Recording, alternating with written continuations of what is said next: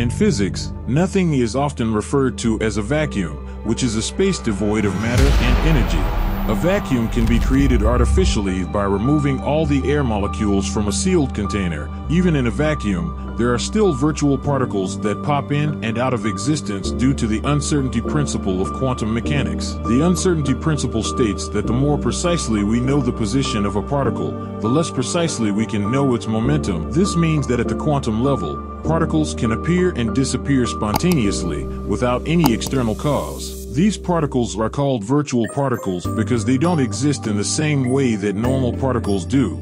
They exist only as fleeting fluctuations in energy. The vacuum energy of empty space is also thought to be responsible for the accelerating expansion of the universe. This energy, also known as dark energy, is the energy associated with the vacuum, and it's thought to be responsible for the repulsive force that's driving galaxies apart from each other at an accelerating rate. So, in summary, the concept of nothing refers to the absence of anything, but even in a vacuum, there are still virtual particles and vacuum energy that exist due to the uncertainty principle of quantum mechanics. While nothing may seem like a simple concept, it's actually quite complex and has important implications for our understanding of the universe. According to the Big Bang Theory, the universe began as a singularity, a point of infinite density and temperature. This singularity contained all the matter and energy that would eventually form the universe as we know it today. At the very beginning, the universe was incredibly hot and dense, and the four fundamental forces of nature, gravity, electromagnetism, and the strong and weak nuclear forces were unified into a single force. As the universe expanded, it cooled down, and the four fundamental forces began to separate. At around 10 to the power of 43 seconds after the Big Bang, a period of inflation occurred, during which the universe expanded rapidly, stretching out any small inhomogeneities and making the universe look almost completely homogeneous and isotropic. As the universe continued to cool and expand, protons and neutrons began to form, and these combined to form the first atomic nuclei, mainly hydrogen and helium. These elements eventually combined to form stars, which produced heavier elements through nuclear fusion and supernova explosions. The Big Bang Theory has been supported by a variety of observations and experiments, including the cosmic microwave background radiation, the abundance of light elements, and the large-scale structure of the universe. According to the Big Bang Theory, the universe began as a singularity, a point of infinite density and temperature. However, it's still unclear what caused the singularity to come into existence. In fact, the laws of physics as we know them break down when we try to describe what happened at the very beginning of the universe, so it's difficult to say anything definitive. One possibility is that quantum fluctuations in the early universe might have triggered the formation of the singularity. Quantum mechanics is the branch of physics that describes the behavior of particles at the atomic and subatomic level, and it introduces the concept of uncertainty.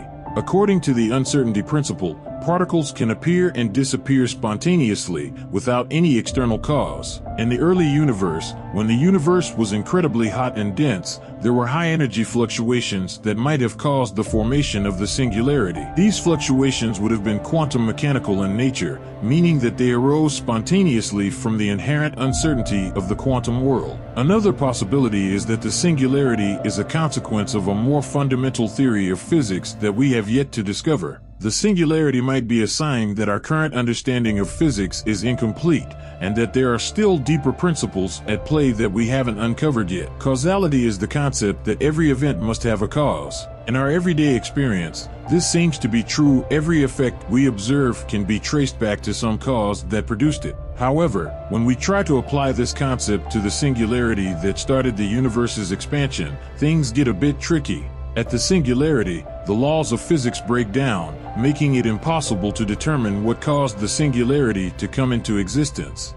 This means that causality, as we understand it, might not be a valid concept when trying to describe the origins of the universe. The laws of physics as we know them only apply to the universe as it exists now. They can't tell us anything about what happened at the very beginning, when the universe was incredibly hot and dense, and when space and time were still being created. At that point, the laws of physics break down, and we're left with uncertainty. So while causality may be a useful concept in our everyday experience, it may not apply when we're trying to describe the origins of the universe. At the singularity, there might not be a cause in the traditional sense of the word.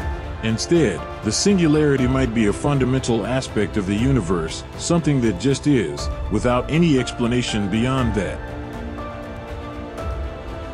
The concept of infinite regression arises when we assume that everything must have a cause. If we take this assumption to its logical conclusion, we would need to ask the question, what caused the cause, for every event that occurs? This leads to an infinite chain of causes, with each cause requiring another cause to explain it. However, this infinite chain of causes is logically impossible. If we always require a cause for every event, then we would never be able to arrive at the beginning of the chain. This means that we must accept that there are some things, like the singularity, that may not have a cause. In the case of the singularity, it's impossible to determine what caused it to come into existence. We can't trace its origins back any further because the laws of physics break down at that point. Therefore, we must accept that the singularity is a fundamental aspect of the universe that just is, without any further explanation. This is similar to the concept of a first cause, which is the idea that there must be some uncaused cause that started everything else in motion.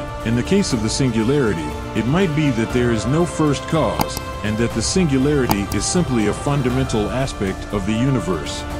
While science is highly effective in explaining the physical properties of the universe, it cannot answer all questions about the nature of existence, causality, or consciousness. For example, science can tell us how the universe came into existence and how it works, but it cannot tell us why it exists or what caused it to come into being. These questions fall under the domain of philosophy, which is concerned with the study of fundamental questions about existence, knowledge, values, and reality. Philosophers use reason and critical thinking to examine these questions and develop theories and arguments that attempt to provide answers. In the context of the origin of the universe, different philosophical schools offer different perspectives on the matter. For example, some philosophers argue that the existence of the universe requires a cause, while others argue that the universe is eternal and doesn't require a cause. Additionally, philosophy is also concerned with questions about consciousness and the mind. While science can tell us a great deal about how the brain works, it cannot fully explain the nature of consciousness or subjective experience. Philosophers have developed a variety of theories about consciousness, ranging from dualism, the idea that the mind and body are separate entities, to materialism, the idea that all mental states are ultimately reducible to physical states. Many religious people believe that God created the universe out of nothing. The concept of God is often described as a being who is all-powerful, all-knowing, and all-good. According to this belief, God created the universe with a specific purpose in mind and has the power to intervene in the world in order to bring about his desired ends. However, the idea of a creator God raises questions about the nature of God, the source of God's power, and the purpose of creation. For example, if God created the universe out of nothing, then where did God come from? If God is all-powerful, then why is there evil and suffering in the world? And if God has a specific purpose for the universe, then what is that purpose? Philosophers and theologians have developed a variety of theories to answer these questions. For example, some argue that God exists outside of time and space and is therefore not subject to the same rules as the universe. Others argue that God allows evil and suffering in order to bring about greater good or to give humans free will. The concept of God also raises questions about the relationship between faith and reason. While religious believers often rely on faith as a way of knowing about God, philosophers have developed rational arguments for the existence of God. For example, the cosmological argument asserts that the existence of the universe requires a cause, which is often identified as God. As humans, our understanding of the universe is limited by our capacity for comprehension. While science has made incredible progress in understanding the physical properties of the universe, there are still many mysteries that remain unsolved, and there may be some questions that we may never be able to answer. For example, as we discussed earlier, the Big Bang Theory provides an explanation for the origins of the universe, but it cannot explain what caused the singularity to come into existence. Similarly, while we have made significant progress in understanding the nature of dark matter and dark energy, we still do not fully understand what they are. Furthermore, our understanding of the universe is limited by our perspective and the tools we use to study it. For example, our current understanding of the universe is based on observations of light, which is limited to the visible spectrum. We cannot observe the universe using other types of radiation, such as radio waves or X-rays, without specialized tools. Despite these limitations, we can continue to explore the mysteries of the universe and appreciate its beauty and complexity. While we may never be able to fully understand the universe, our pursuit of knowledge and understanding can lead to new discoveries and a deeper appreciation of the wonders of the cosmos. The idea of creation assumes that there was a point in time when the universe did not exist, and then it was brought into existence by some external force. However, this assumption is based on a human-centric view of the universe, where time and space are absolute and fixed. In reality, the universe is a complex and dynamic system that is constantly changing and evolving. Time and space are relative and interconnected, meaning that they are not fixed and absolute but are influenced by the presence of matter and energy. According to the Big Bang Theory, the universe started as a singularity, a point of infinite density and temperature. However, this singularity was not a point in space and time, but rather a state of the universe where the laws of physics as we know them do not apply. As the universe expanded and cooled, space and time emerged, along with the fundamental particles that make up matter. Thus, while the universe may not have existed in its current form for all of eternity, it has always existed in some form. The concept of creation assumes that there was a time when the universe did not exist, but this assumption is based on a human-centric view of the universe that does not take into account the dynamic and ever-changing nature of the cosmos.